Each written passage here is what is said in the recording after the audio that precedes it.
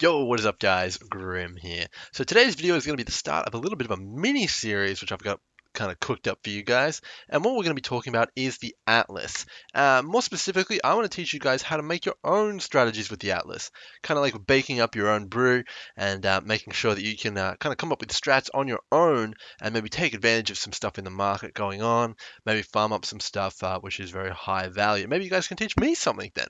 That would be extremely cool. So what we're going to start off with today is how to choose a map on the Atlas and go infinite with it. So I'm going to start off with the bare bones and teach you guys everything you need to go all the way up to kind of going infinite and like the kind of high level stuff.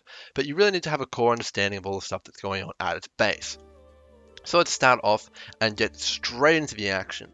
So to start off with, I'm going to choose a map on the Atlas here. We're going to go with this tier 7 here, Bazaar. It's nice and simple. So to begin with, we want to learn how maps drop. So in PoE, when you're doing a map, let's say a tier 7 map here, a map like this can drop any tier below it. So if we're doing a tier 7 map, tier 6s can drop, 5s can drop, 4s can drop, all those can drop from the tier 7 map we're doing. So it's all the way down the tier list, which is really, really important to note. So like when we're doing this one here, if we have Cage complete, Pen complete, and Lookout complete, all those can drop in the tier 7 map we're doing. Similarly, if we're doing Maze of the Minotaur, we can drop Carcass, we can drop Shrine, any of the tiers below it are fair game on its drop table, as well as the tier it is itself. So if we're doing tier 16s, 16s can drop from that 16. So that's really, really cool to know and really, really important. However, there is some exceptions to this rule. So when we're doing our Bazaar map over here, if we run into a pack of magic monsters, which are surrounded by a blue aura in the game, those specific monsters have a chance to upgrade the map tier by 1.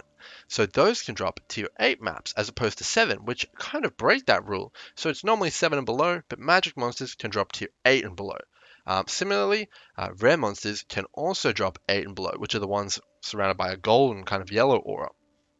There is one more exception to this rule, and that is unique monsters. So unique monsters, mainly the boss on the map, which is like the map boss, can drop 2 map tiers higher. So if I'm doing my Bazaar map here, I can drop a tier 9 map, as well as a tier 8 map from that, and anything below. So now we understand how map tiers work on kind of maps, and what can drop and what can't, and from what. So that's a super, super essential thing to understand when you're coming into building up your strategy. This is like the foundation and the core understanding behind everything. And now that you guys know that, we can start getting into some of the more interesting stuff. So next rule up, only maps that are completed on the Atlas can drop. So let's say we're doing our Bazaar map again, and we are looking at tier 4 maps. Okay, so let's highlight tier 4 maps on the Atlas here. So tier 4, let's have a look. Okay, so we've got Strand here. This isn't completed. We've got Canyon, not completed. Lighthouse, not completed. Essentially, all the tier 4 maps except one are not completed, and that is Volcano. So, using this newfound knowledge we have that only maps that are completed on the Atlas can drop, whenever a tier 4 map would drop, guess what map it's going to be? It's going to be Volcano, because that is the only tier 4 that is eligible to drop when we drop a tier 4 map. Because again, we can't drop any of these ones which aren't completed. So now we know, wow, if we don't have certain maps completed, we can force the Atlas into dropping only one type of map. So now you're telling me I have to like go through the Atlas and make sure that I don't complete this map and that map and that map. That's going to result in you buying a ton of maps, right? There has to be a better way to make sure that I don't have these maps completed. So the way we do this is with the apprentice or journeyman or master cartographer's seals.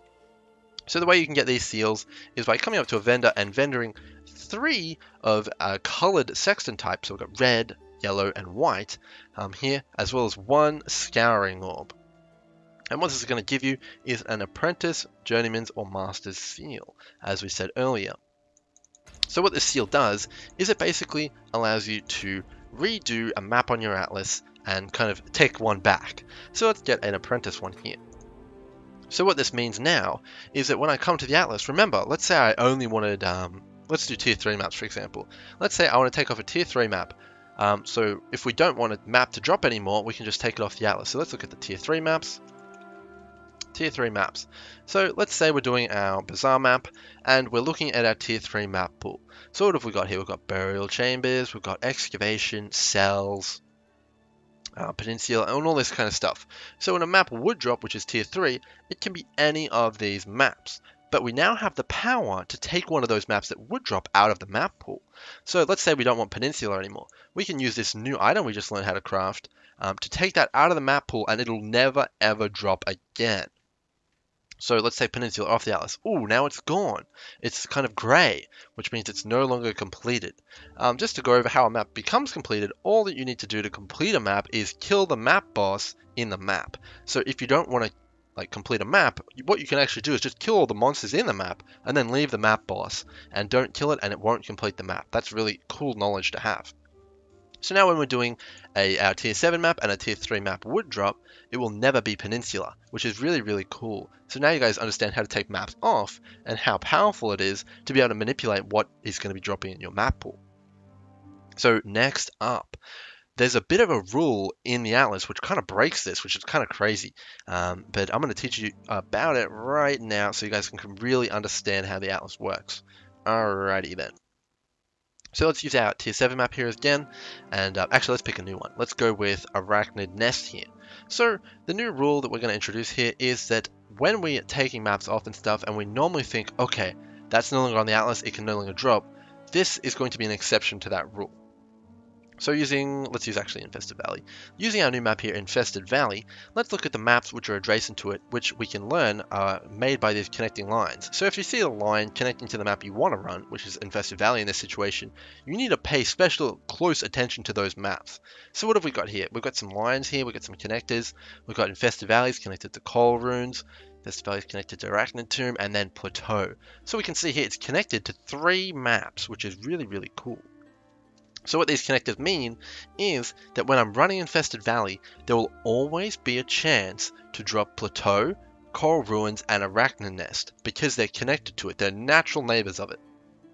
So this means that kind of ruins our old rule. So if we're running Infested Valley and we, for example, wanted to manipulate the tier 7 map pool, we'll never be able to get rid of Coral Ruins or Arachnid Nest because they're neighbors of them. They'll always have a chance to drop because they're connected. So now we need to learn that rule and we need to find a way around it. So how can we get around this damn rule? So we can force the Atlas into dropping only what we want it to drop. We're going to push it around and bully it a bit. Alright, so there is actually a way to get around this, and that is a kind of tricky way to get around it. And that is with the Shaper's Orb. So remember, a map can only drop 2 tiers higher. At its absolute maximum, you can never get higher than 2 tiers higher. So what we can actually do is use a Shaper's Orb, which we're going to grab one over here off Zana. What do we need here? We need a tier 9 one. We need a Shaper's Orb, and what this actually allows you to do is increase the level of any map on the Atlas by 5. Which is very, very cool. So what we want to do here is, let's say, we want to change our tier 9 maps, and we want to take off all the tier 9 maps, make it so that only one tier 9 map can drop, or no tier 9 maps can drop, which we'll get into in a second. What we can do here, we need to get rid of Plateau. It's in our way. We don't want that map on there because remember, it's a natural neighbor. You can always have a chance to drop. So the way around this is by increasing its level by 5. So remember, we can only drop 1 and 2 tiers higher. Now this is tier 14. So tier 14 has no chance to drop from a tier 8 map, meaning that even though it's a natural neighbor, it's no longer eligible to drop no matter what.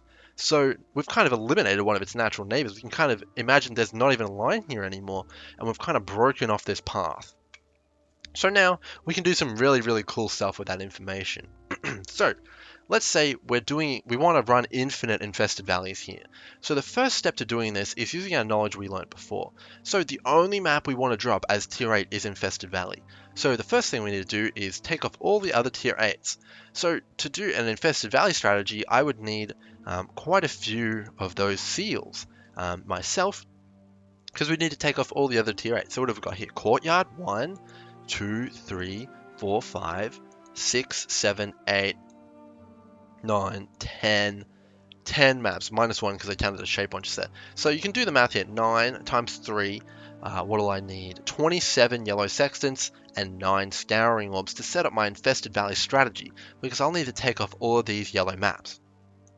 Okay, so what does that give us? We've taken off all the maps now. What are we going to have achieved here? So when we're running our Infested Valleys now, we can have a guarantee that the only tier 8 map that's going to be dropping is Infested Valley. So that's really, really cool now. So whenever a tier 8 would drop, that means we get a map straight back from what we just ran. And that is really, really amazing. So that's really, really cool. But remember, we can still drop a +1 map from the Atlas because of the blue monsters and the rare monsters. So we now need to fix that problem, because you might not think you'll get that many, but it does actually quite happen a lot, and we'll be able to get even more tier 8 maps if we can knock out the possibility of getting a tier 9 map as well of those magic and rare monsters. So what we can do now is manipulate the tier 9 drops to make sure we only get tier 8 drops. So let's take a look at the tier 9 maps on the Atlas. What have we got here? We've got a few here. So what we do first to make sure we get no tier 9 drops, essentially blocking tier 9 drops, is remove all the tier 9s off the Atlas. You don't have to remove unique maps, those don't have a chance to drop. So just all of these tier 9s we see here, 1, 2, all of these, I'm not going to count them, but you need to take all of those off. Which is basically essentially going to give you a situation where you have no tier 9s, because remember, Plateau can no longer drop because we blocked it by making it such a high level that it has no chance to. So now we have no tier 9s on the map. And that's going to be really cool, because when the Atlas realizes, oh, this guy has no tier 9s, what am I going to do? Drop no map? No, what it does is it realizes there's no tier 9s and it drops one tier lower than that, giving you even more tier 8 maps. So now, whenever a tier 9 would drop, you'll get an infested valley. Whenever a tier 8 would drop, you'll get an infested valley. So you've got lots of infested valleys now. And now with this understanding, you can actually go infinite on pretty much any yellow map you want, which is pretty damn cool. I've done it on quite a few maps now. I've always gone infinite after a few maps, and you guys are going to notice a lot of returns. And we probably learned earlier that, wait, hold on a second, we can drop all of the tiers below it. So if I'm doing a tier 8, I can drop 8, 7, 6, 5, but it's really cool in the Atlas system, and what goes on is that when you're doing a map, you have a higher chance to drop a map which is kind of a tier appropriate. So if I'm doing a tier 8 map, I'm probably going to get a 7, a 5, an 8, or a 9. You kind of get the point here, and that's what it's going to be able to allow you to do. So we're going to be getting a lot of infested valleys if we go infinite on it, and we're going to get less low tier maps. You'll still get them, you'll notice them, but you'll get a lot of yellow maps, which will be infested valley. And what's even cooler about this strategy is when we use the Atlas bonus. So the Atlas bonus is basically a chance to upgrade a map that would drop on the in your maps to 1 tier higher. So let's say I have 10% increased Atlas bonus and I drop a tier 7 map. That tier 7 map has a 10% chance to turn into a tier 8 map if it is eligible. So when we're doing our Infested Valley, because we forced all 9 and 8s to turn into Infested Valleys, when that tier 7 map drops, you've got a 10% chance to upgrade it into, guess what, an Infested Valley. That's right. So that's really, really cool. And if you see here, I've got 131%. Are you kidding me? That's crazy, right? So now we've got all tier 9 maps that are Infested Valley, all tier 8 maps that are Infested Valley, and now, because I've got 100% Atlas bonus, 100% of the time, tier 7s are going to turn into tier 8, so all tier 7 possible map drops will turn into Infested Valley as well. And now, because I've got 131, all tier 6 maps have a 31% chance to turn into Infested Valley as well. That's insane, right? So remember, because we're doing maps that are tier 8 and we have a chance to get like really close to that tier, we're getting an insane amount of Infested Valleys. It's going to be so much that like 60 to 70% of all map drops are going to be Infested Valley now because of the way we've manipulated the Atlas, which is pretty damn cool. So that's kind of how you're going to force the Atlas into dropping a tiered map for you. I'm going to quickly touch on red maps, not these red maps, because we can't do this trick. Remember, we can't use the Shaper's Orb in here. It's too difficult. You'd have to use the Elder Orb, and look at all these neighbors. Like, look at this one, Palace. 1, 2, 3, 4, 5 neighbors, 5 natural neighbors, and that's why you'll see most people shy away from running these maps. You can't force the Atlas into dropping any of these maps for you specifically because of all those natural neighbors. You can't make sure that you can pinpoint one, and that's the problem with that. However, I know a lot of people want to know how to sustain red maps, and that's what I'm going to cover next as fast as I possibly can. So let's get into it. Let's say I wanted to sustain a shaped atoll, which is going to be over here. Actually, that is really hard to see, so we're not going to do that one. Let's pick a different tier 11.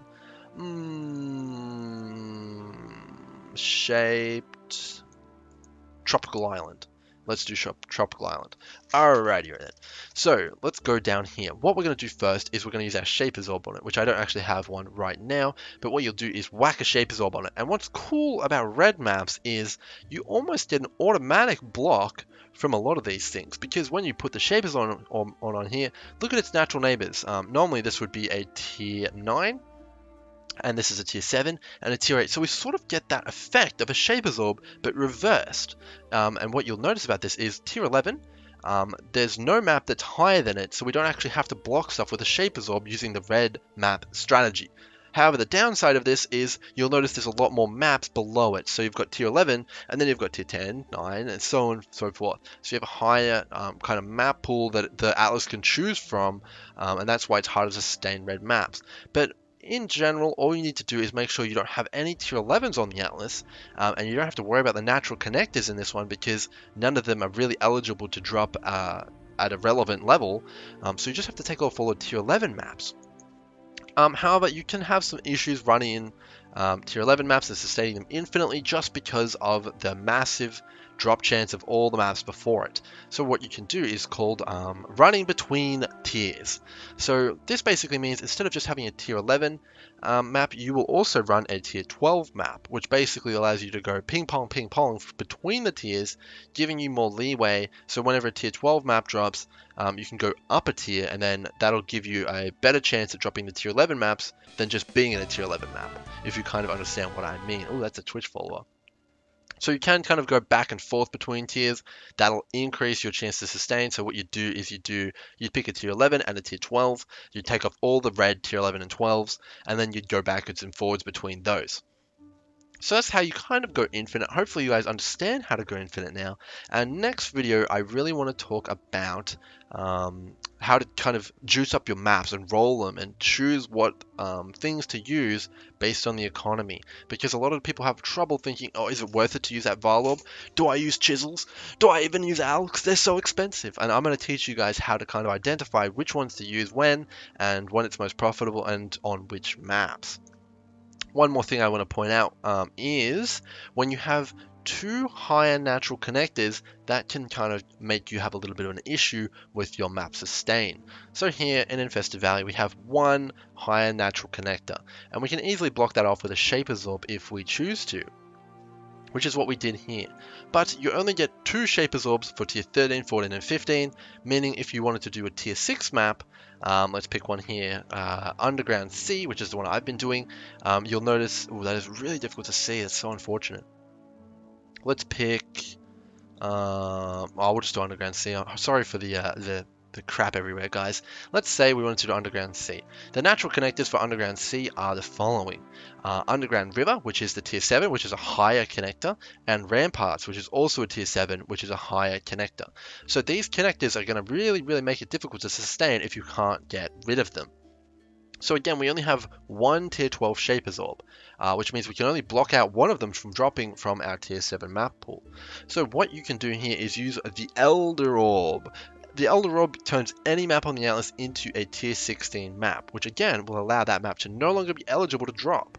I don't have the Elder Orb, but if I did have it, what you can do then is create an instance on Underground Sea where you don't have any higher tier maps like we did with Infested Valley.